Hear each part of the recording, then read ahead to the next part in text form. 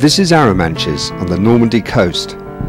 It seems impossible now, but this quiet beach was the site of an engineering miracle that helped to alter the course of history, because sited here was one of the famous Mulberry Harbours, and its remains can still be seen today. The invasion of Europe was one of the most important events in modern history, and its success was due in part to the provision of a safe harbour.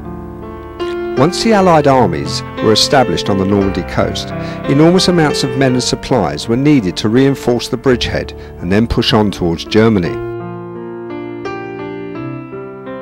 The problem was that the Germans had occupied all the French ports that would have been useful to the Allies and heavily fortified them. The answer was at once simple and very complicated.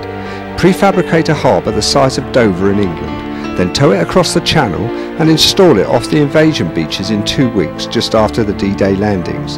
The problems were enormous, but Churchill brooked no dissent. Off Arromanches, an outer ring of old ships was scuttled to provide a temporary wave break so that the installation of the Mulberry Harbour could proceed.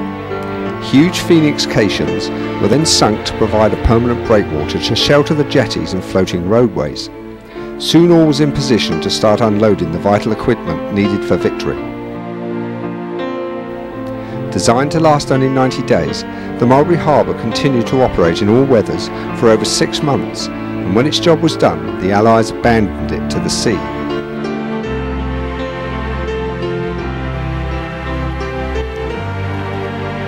Today, a walk around the beach shows the huge size and complexities of these structures.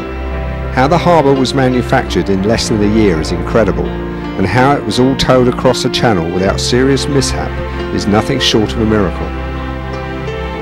While you are walking the beach, thinking about those far-off days, spare a thought for all those whose sacrifice enables us to be here.